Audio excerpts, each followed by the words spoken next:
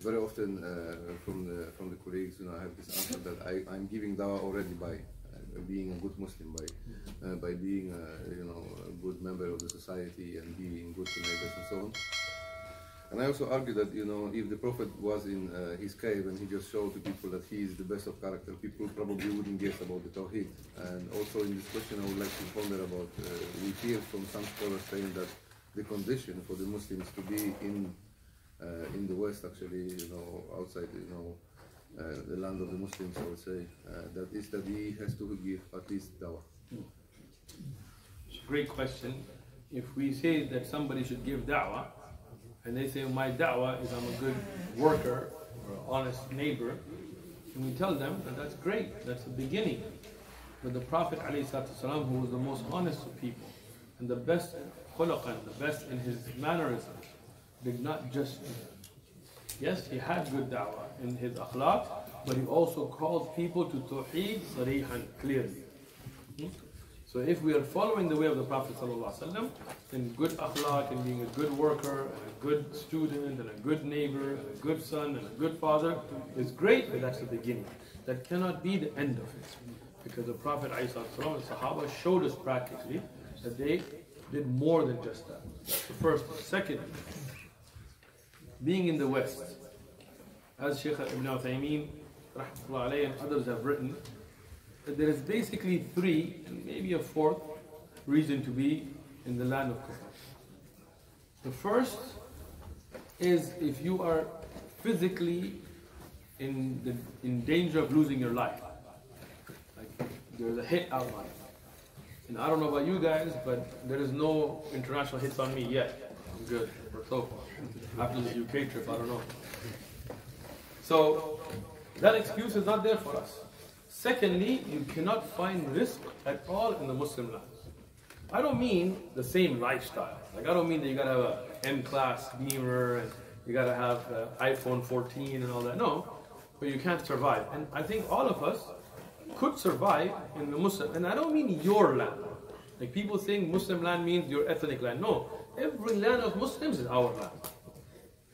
Hussein is just as rightful to be in Saudi Arabia as any Saudis, because the lands of Islam are the lands of all Muslims. This idea of, I'm from this country, my passport, is not Islamic concept. Tayyib. So those two are not applicable. The third is if you're there for da'wah. What does it mean that you're there for da'wah? Is that da'wah is your first priority. I mean, yes, you may work. Yes, you have families. Yes, you have to get education. Yes, you have to do all those things. But that is all secondary to da'wah. So if you have a work meeting and you have a da'wah obligation, you tell work, I'm sorry, I got an obligation. That's how we should be in the West.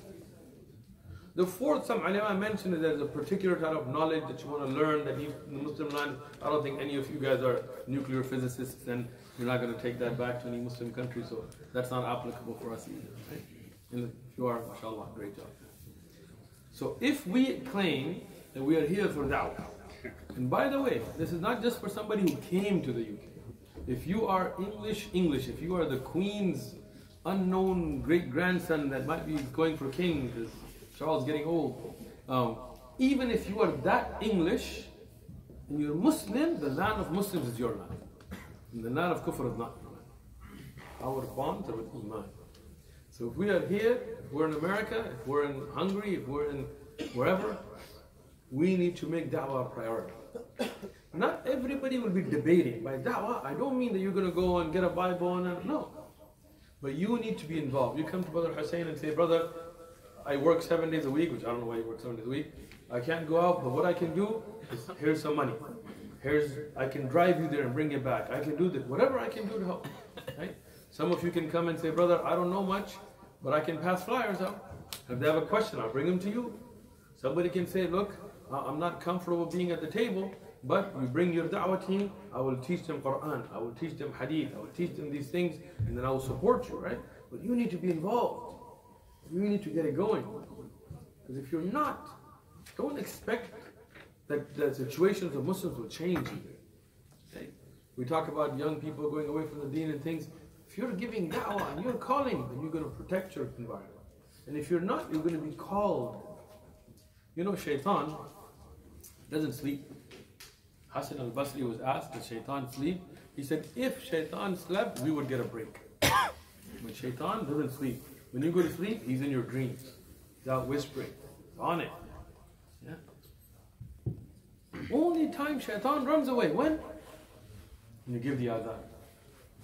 And in the dua, after the adhan, you say, this is the complete da'wah al-tamma, complete da'wah.